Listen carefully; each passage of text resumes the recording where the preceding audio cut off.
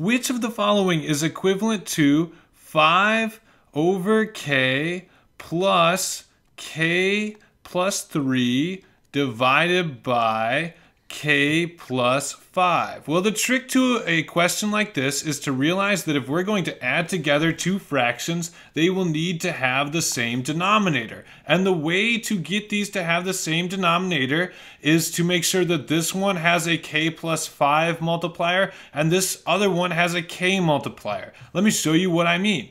Let's take this half of the equation and we'll multiply it by a fraction which is actually the same thing as 1.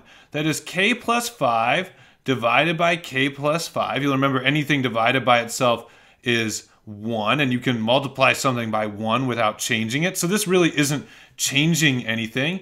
And on the other side, we're going to multiply each side of the equation, the numerator and the denominator, by k. This is drawn from this side. And again, we need to remember that k over k, just like any number over itself, is equal to 1, and 1 times a number isn't changing it. So we're really not changing anything. We're just changing the way these equations look. So let's actually do the math here. We have k plus 5, that whole quantity, which is going to be times 5 over here, divided by, in this case, k times k plus 5, times k plus 5 over here. All right, no problem so far. And pretty much the exact same simple thing over here on the other equation. We have k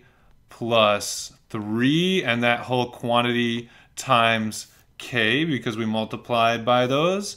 And then that whole thing is divided by k plus 5 times k. K plus 5 times k. And now an awesome thing has happened. Without changing this equation at all, because we just multiplied each side by 1, we've given it the same denominator, which means we can add these two quantities together no problem, because this denominator right here is the same as this denominator right here. So let's go ahead and do that addition. If we do that addition, we have k plus 5 times k. That's the denominator for both sides. And then on the top, we merely have to add these together. And let's go ahead and we'll go ahead and run out some of the multiplication. So 5, this was 5 times k. So 5 times k up here.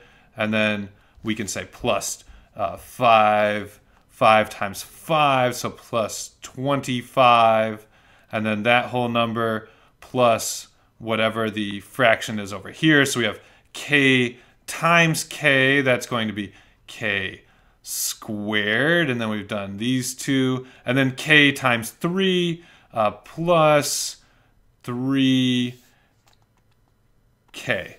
And if we go ahead and, well, now we can add together 5k plus 3k here. So let's just write out the final equation. If we were to add those two together, we'd have 8k plus 25 is already as simple as possible, plus k squared is already as simple as possible, divided by k plus 5 times k. The same that we started with, but now as a single fraction. And if we look at the answers, that's just actually a slight rearrangement of exactly the correct answer, E.